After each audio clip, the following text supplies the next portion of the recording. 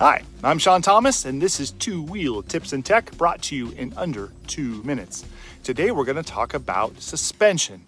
Now there's a lot to know about how suspension functions, so we're going to start here with the basics. Let's take a closer look. Suspension on your motorcycle serves two functions: compensating for the weight you have on the bike and compensating for road conditions. Suspension technology has taken some giant leaps in recent years, but the basics are pretty much unchanged. Let me show you the two main adjustments. The first adjustment is preload. This allows you to compensate for the weight of your equipment, yourself, and your passenger, for example. This can usually be adjusted by turning a knob like the one you see here. On some models, the adjustment can be made electronically using the ESA or electronic suspension adjustment. The next adjustment is for damping.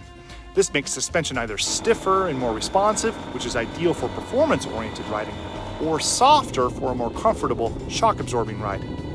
This is usually adjusted by turning this screw you see here.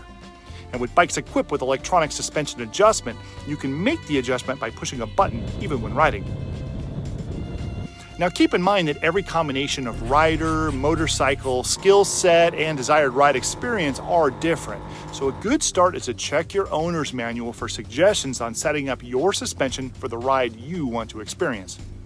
Well, there you have it, folks, a briefing on suspension basics. I'm Sean Thomas. Stay tuned for more Two Wheels, 2 minutes. Rock on.